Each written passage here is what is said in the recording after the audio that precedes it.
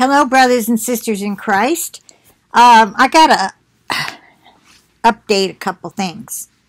There seems to, excuse me, I should have fixed myself first, but I was like, I got to get on here and do a video. Okay, that'll be good enough, all right? All right, in the comments, we've got some folks saying, no, president is still president. And one of you sent me to Pastor Sandy. Another one said, oh, well, he's a false teacher. Well, you know, here's the thing. I've listened to a whole lot of preachers on YouTube. A whole lot. Chuck Missler, Charles Lawson, of course, David Wilkerson. I hadn't heard much. I've heard something from him that I was like, I don't think so. And it did. I'm not going to say it was wrong. It didn't come to pass, but it just didn't sound right. But he's human. We are all human. And I know Pastor Sandy did. He kept setting rapture time frames, and he was just sure. And this time he's sure, and it didn't come to pass. So I can understand you wanting to. I've been avoiding him since the first of the year. I have to admit it. I thought, well, you know, he set all these dates, and he, not really dates, but time frames, and didn't come to pass. Well, okay, so somebody put a link in the comments of a video I made, the one on the president is no longer commander-in-chief. And so, okay, I'm listening to it. I went to about the 5-minute mark, and he's talking about the dollar bill and the seal on it. And I got to keep my eye out for a tornado because we're under a tornado warning. But I'm praying against it. So if I may throw this computer down and go running out the hall. No, I'm going to rebuke it and tell it to stop and go back up. In Jesus' name, that's what I'm going to tell it. Okay, anyway, all right. He's saying that his source is someone who is involved in rescuing the children that are being kept underground for the pedophile ring. And they've been rescuing these children. Now, I had seen in a video where these 2 ships were actually set up for these children. And I'm like, oh, good grief. Okay, so then I saw one where there's only 20 COVID patients on one. A great big ship. Now, they're set up for probably 1,000 patients. And it had 20. So you're like, okay, people are going to New York and they're filming all these different hospitals that have like nothing going on. Okay, let me not get off track. Help me, Lord, to not get off track. All right, so we got Pastor Sandy saying the president took the seal off his podium and the flag himself because all that stuff is in the area where these children were kept. In other words, saying, okay, the president is in charge of all this pedophilia? Okay, really? I'm wondering about his source. Okay, I'm not saying Pastor Sandy's a liar, but he's believing somebody as to why the seal was taken down. I still believe, whether he took it down or someone else, it was because of what was already said on the video I shared. Okay, now, would you all not agree that if you work in some area of the government, okay, like I have a relative in NCIS, and I have so many times wanted to call him up and say, hey, can you ask around and find out blah, blah, blah? But you know, if you don't have the right clearance, they wouldn't tell him if he didn't have, he's a civilian now. They made him retire when Obama was in and he was due to re-up.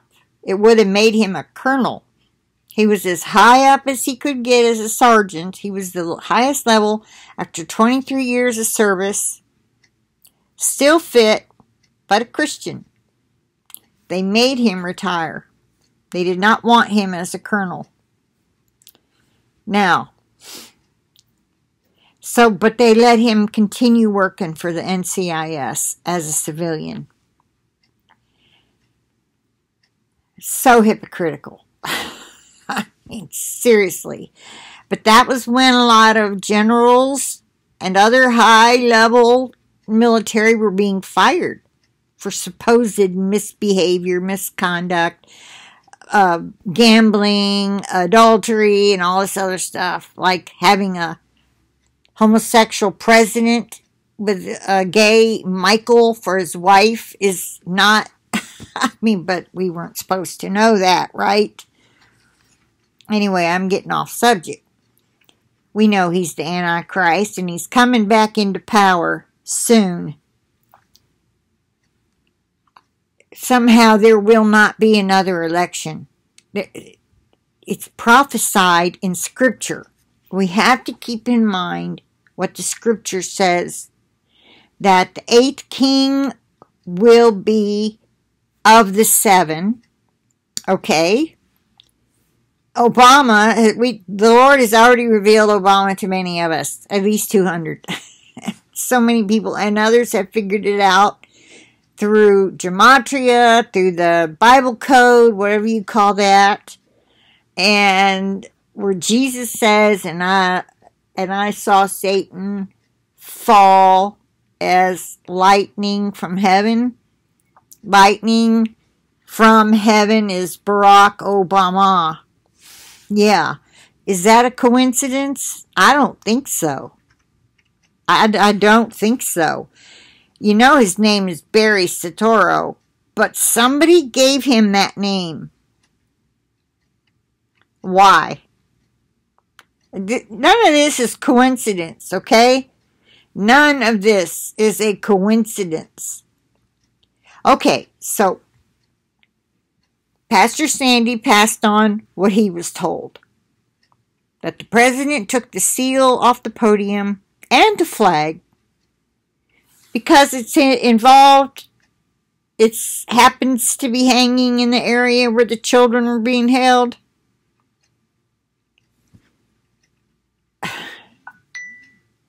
Anyway, we know, look how the whole world, the whole entire world was on lockdown. Now, did you all know, if you watched this, you know that Japan on April 8th, this is dated April 8th,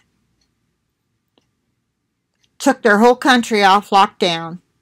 They can fly anywhere they want. They had concerts, they had a light show, they had all kinds of things to rejoice that the COVID-19's under control, no more new cases, blah, blah, blah, whatever their reasoning was they gave the people, had to be that kind of thing. And now, my friend's daughter goes back to work Wednesday. Her ex-husband, who they came to see her today, he's going back to work on Wednesday. The children are all out of school till the end of the year. They've already declared that. Say her daughter's a senior. So maybe they'll get to graduate together after all. Because they had been telling them that they weren't going to get to graduate. Anyway, so it looks like things are going to go back to normal on Wednesday here in Alabama. Now, with this tornado business is all over Alabama, and our governor rescinded part of her orders for no gatherings, and said that if you live, you need to go to a community shelter, like a tornado's coming in your area, and you live in a trailer or a home that's not stable, go to your local shelter and try to stay 6 feet apart if possible. Which sometimes that's not possible if the whole community is gathered. Some areas are like all mobile homes or little old homes, depending on where you live. She's trying to tell me. I told her to let me know. Just excuse me 1 minute. Oh, it's Alabama live update.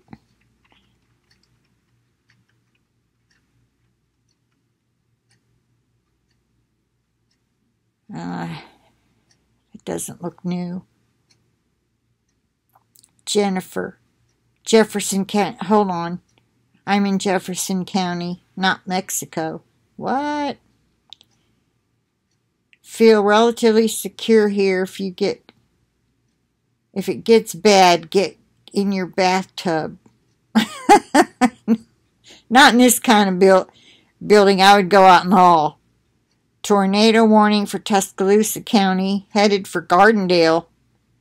New tornado warning for Mexico, active until 6. No, Jefferson County, not Mexico. She speaks everything into her phone. I've learned to do that too. Okay, so we have a new warning for here till 6. And it's 5:13. Well, I'll just keep my eye on the sky.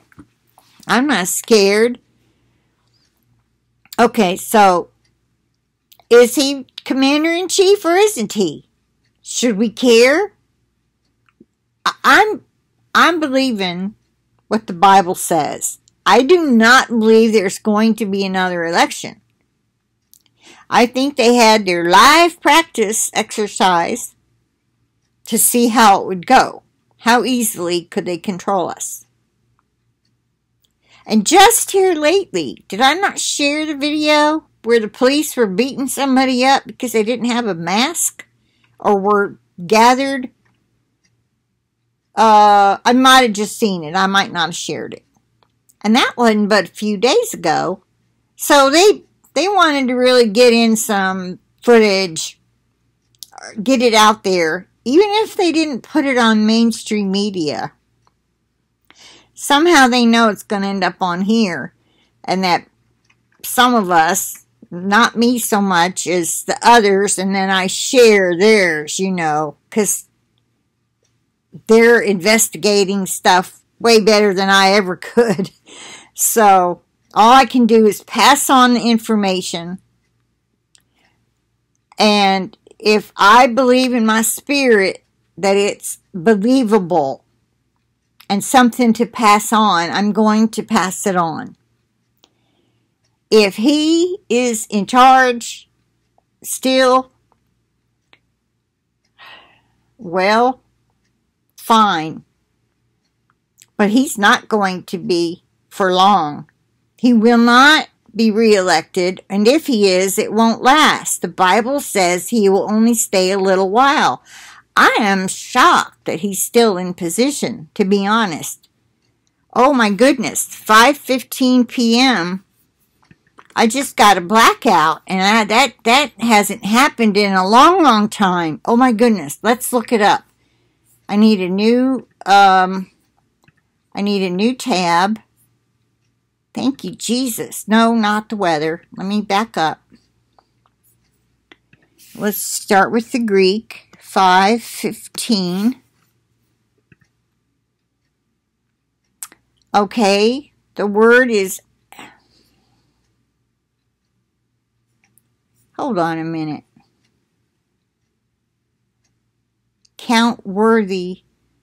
What the word is,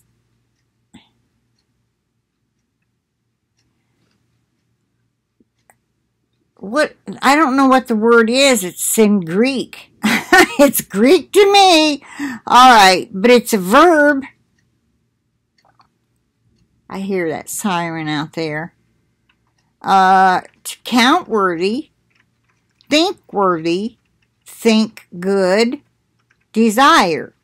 Okay, then the outline of biblical usage says to think meat. Not meat is what you eat, but M-E-E-T. To think meet. Like people meeting. Fit, right. To judge worthy, deem or deserving. To deem entitled or fit. Desire, think good, count worthy.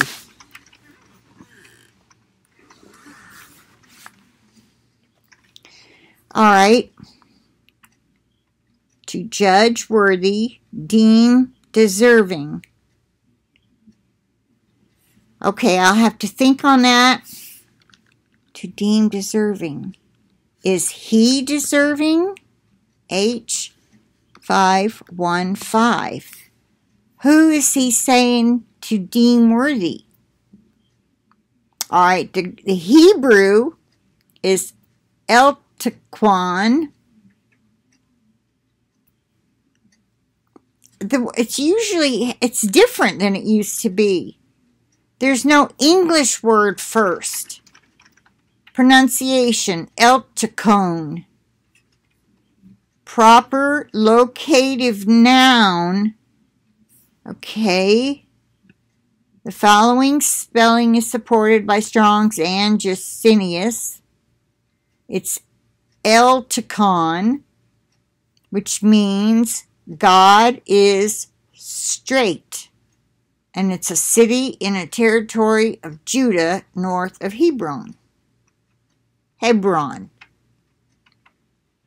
Okay, I'm not getting anything from that. Well, down here it says, to which God is the foundation of a town in the tribe of Judah. So, I would say it was the Greek one. Okay.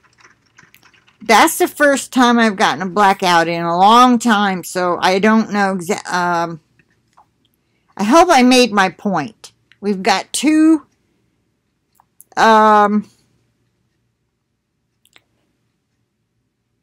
Okay. Has any of you been following Steve DeNoon like religiously? Like I used to follow Pastor Sandy. I quit watching him because he was wrong. He kept setting rapture timings, kept being wrong, so I quit watching him. Has Steve DeNoon been the same way, saying, I have sources that says such and such. We've got one person saying, yes, his sources are always wrong. Can I get another witness or two on that? I'm asking. Because I kind of think it's important. It's very important for end times that we are in. It's clearly the end of the church age. We are at the 6,000th year. Okay? He has proven that, Pastor Sandy, and I think it was Steve preaching that too, and might have been somebody else. You know, my memory's not real good anymore, and I watch so many videos that I forget who said what. If I don't share it or say anything, and I don't take notes, I wouldn't be able to keep up with them. Anyway, I'm going to end this here, and I hope it wasn't all that confusing. It's just that we got these two contradictory. Yes, he's still president. No, he's not. I tend to lean with this is probably right that he's not. Because I know who's behind the New World Order. It's Satan. He is the God of this world. And I know that all presidents are selected. They're not elected. They don't have the power that you all think, or that many people think. He is the commander-in-chief. That's a title. President of the United States. That's a title. But he doesn't have the power of the Illuminati, the elite, the bankers, the 13 royal family, the bloodline. That's the Illuminati and the Roman Catholic Church. And they call all the shots. And the Vatican, that sub-basement where that huge, ugly piece of artwork is, where the Pope sits, he looks real tiny next to this huge wall. It's a tree, and it's just very demonic looking. That's Satan's place on earth. That's what I heard in the video, and I don't believe I shared it. Anyway, that's all I have to say about that. Just think that over. You know what I'm saying? Who do you think has more power, Satan or Mr. Trump?